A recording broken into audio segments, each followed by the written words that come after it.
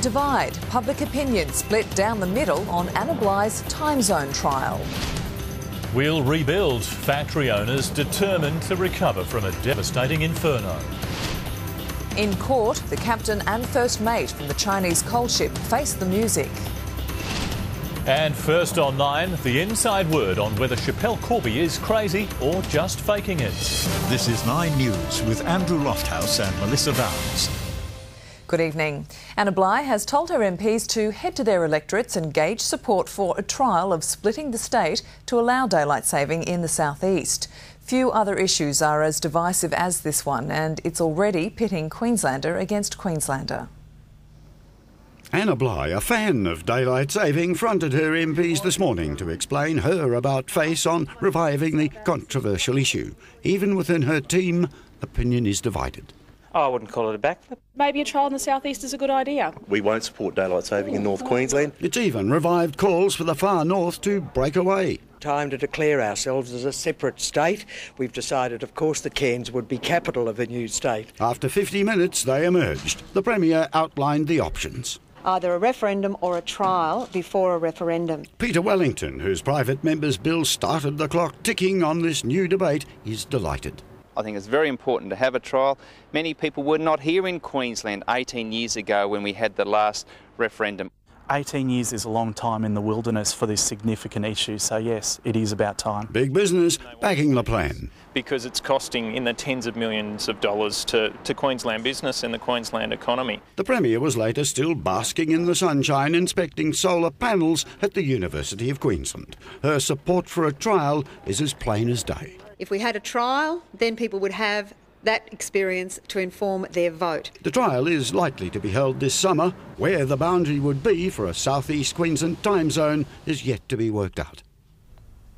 Spencer Jolly joins us now from Parliament House.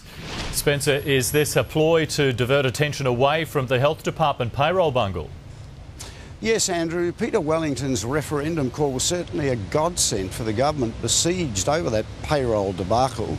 However, daylight saving and just where that southeast Queensland zone is drawn will inflame and anger many Queenslanders too in the weeks ahead. Andrew? Hotly contested one. Thanks, Spencer.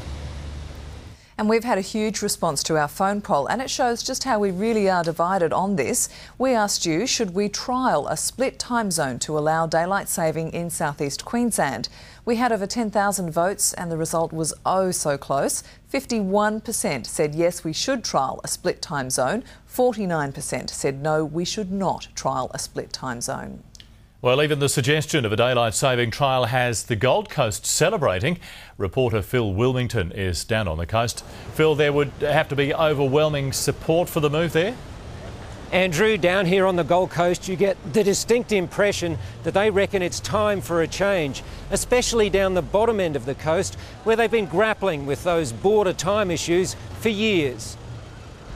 On the Gold Coast, daylight saving would mean more time for this. And this, and this. Even more daylight to mix business and pleasure. It's good for surfing, so it's good for the coast. Just the thought of it has them dancing in the streets.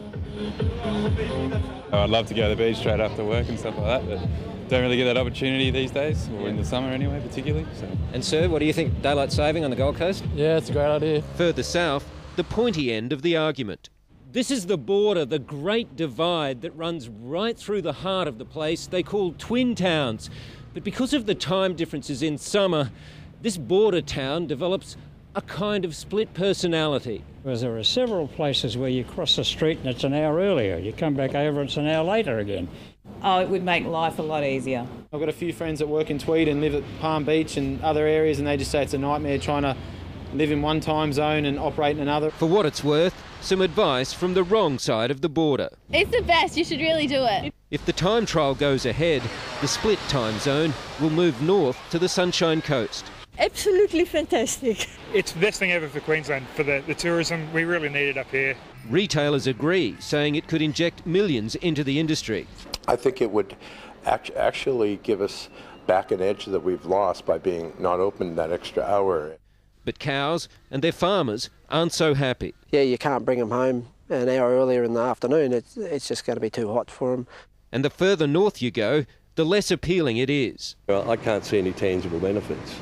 It would create confusion in people's minds, and I don't think we need that for no result. Only time will tell. Phil Wilmington, 9 News.